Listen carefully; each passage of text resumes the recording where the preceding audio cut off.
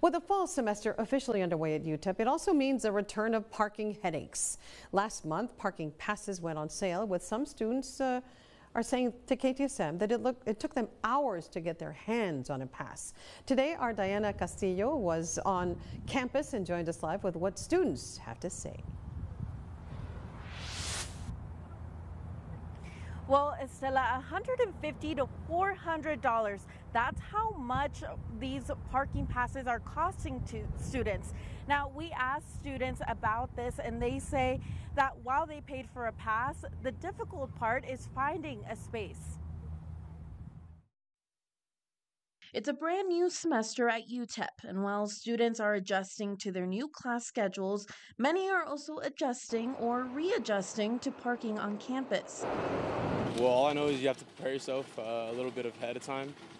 Make sure you have like an hour before you leave the house. The majority of students who attend UTEP commute there every single day, and some say getting a parking pass is the way to go. Well, I have a Sunville garage, and I haven't had many issues, just that obviously it gets full. So I feel like the earlier you come, the better it is. A parking permit for the Sunville and Schuster garages is going to cost about $400 a year. That's the pricier option, but some say it's worth the money. I think so, because you have more like an actual spot instead of especially the first weeks of class, because you can get towed or whatever. Other students we talked to said they had to upgrade their passes from last year to have more time to get to class, and some did so due to the school's shuttle system. And the reason I got the more expensive one was because the shuttles, they took so long. Sometimes, most of the time, most of the shuttles weren't working. So I did waste a lot of time just waiting for the shuttle to get here and there and vice versa.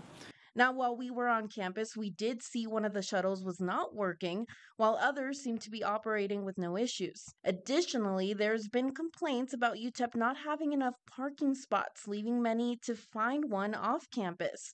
University officials sent us a statement saying, the university sells parking permits based on International Parking Institute guidelines to ensure maximum use of parking spaces, taking into account vehicle turnover between classes. Now, we did ask about those permit prices, and officials did tell us that those prices have not changed in comparison to last year.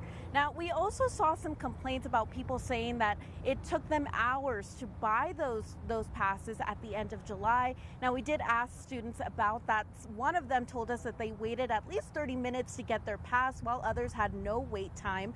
Now, overall, these students are telling us that it is important to get on campus early to secure a parking spot.